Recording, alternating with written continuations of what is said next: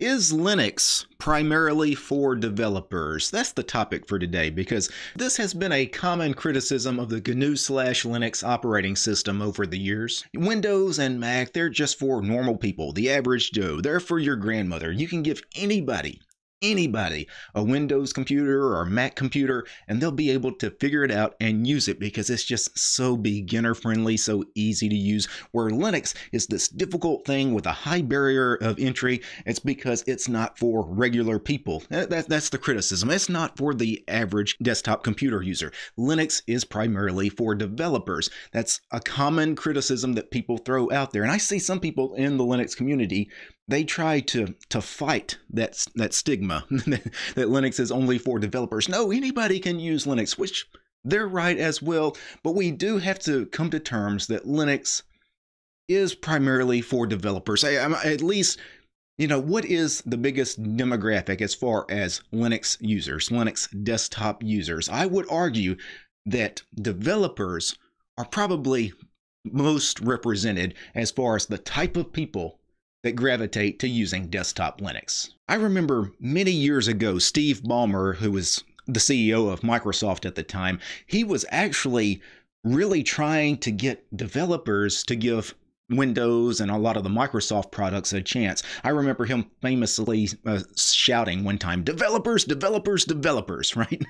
He wanted developers to give these Microsoft products a chance because so many of them were using free and open source operating systems such as the GNU/Linux operating systems, the BSD operating systems. They weren't using Windows, and that was a problem then. It's still a problem for Microsoft, right? It's because so many developers do work with Linux. One of the things about Linux, there's a high barrier to entry, which does prevent people, like your grandma, right? She's not going to jump through some hoops to install some of these Linux distributions that, require a lot of command line stuff. Maybe you even have to write some scripts or something to install the thing properly, whatever it happens to be. Some of these Linux distributions are kind of tough to get through the installation if you're inexperienced with them. But here's the thing, a high barrier to entry, that scares normal people. It doesn't scare developers at all, right? Because they're used to everything they do in life has a high barrier to entry. They're always,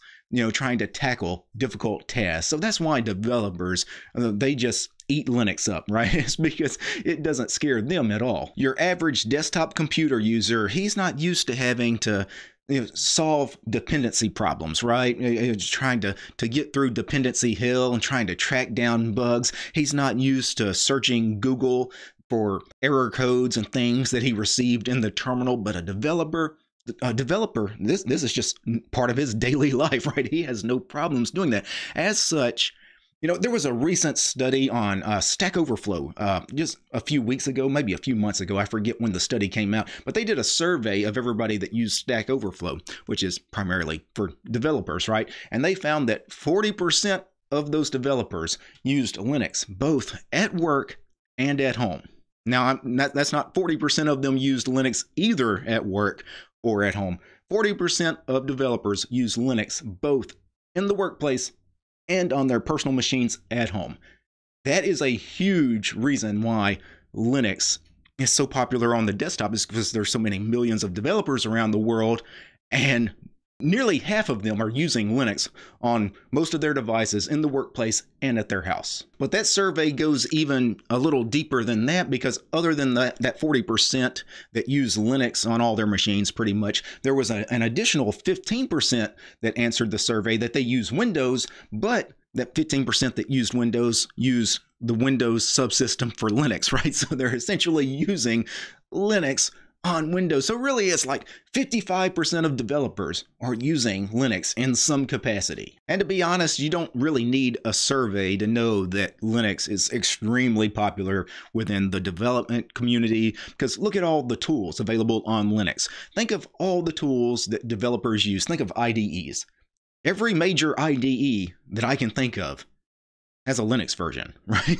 They all have a version on Linux. Why do they have a version on Linux? It's because most developers have to use Linux in some way. So they have their IDEs all available on Linux. Even Microsoft and VS Code, they have a Linux version, right? This is something Microsoft back in the day, back in the Steve Ballmer era, probably would never have dreamed of, but Microsoft's a little different now. They've embraced Linux. They don't see Linux as really much of a competitor anymore. They see Linux as and Linux and the free and open source ecosystem as a way for Microsoft to potentially leverage it and make some money off of it. So you've got all these IDEs, you've got all these programming language and related programming language tools and debuggers and everything that are all available on Linux, right? Yeah, it would be weird if somebody developed some kind of tool specifically for programming, software engineering, software development, and it wasn't on Linux. Like, that would be really strange. So as much as Steve Ballmer had this dream that one day Microsoft would attract all the developers, really Linux has all the developers, right? And that's okay. Just because all of these developers use Linux, and because they're all using Linux for various reasons, they're also primarily the ones that are building Linux. They're the ones that are creating a lot of these GNU/Linux distributions. They're the ones that are making them better. They're the ones that are actually trying to do work to make Linux not just better for themselves, the developers. They're also doing a lot of work trying to make Linux better for just the average Joe. But as much as all of these developers and these distro maintainers and package maintainers, software engineers, and all these people start working, really, they're trying to build Linux in such a way that we can attract new Linux users from Windows, from Mac.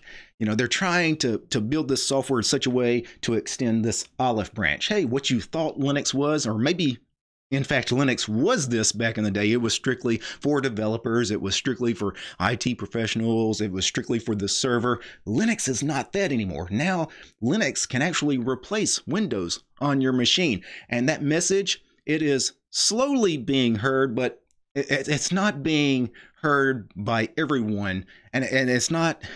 We're not seeing the change that many of us want to see as quickly as we'd like to see it. But I think we're eventually gonna get there, and the reason we're gonna get there is because, in a lot of ways, just the average desktop computer user wants a lot of the same things that developers want. The things that are attracting developers en masse over to Linux, I think a lot of your standard desktop computer users would find compelling. For example, why do developers gravitate so much towards Linux? Well, Linux can be an ultra-stable operating system, especially some of the ones that are used typically on servers, things like Debian Stable, Ubuntu LTS, Red Hat, Slackware. I mean, these are just rock-solid stable operating systems, far more stable than Windows or Mac could ever be. That attracts developers, of course, but I think that would also attract just your average computer user. Another reason developers love Linux is because it's free and open source, which means it's free as in cost, free as in beer, right? There's no licensing fees. You don't have to pay for the operating system.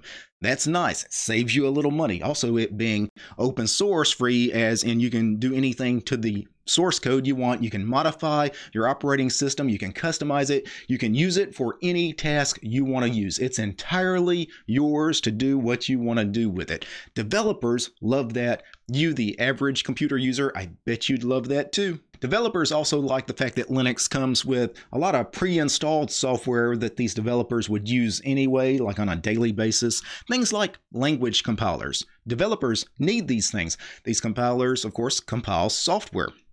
And many of the language compilers are already there on Linux. They're not there on Windows, right? These developers would have to go jump through a lot of hoops to go get these things installed on Microsoft Windows. The same thing with Mac as well.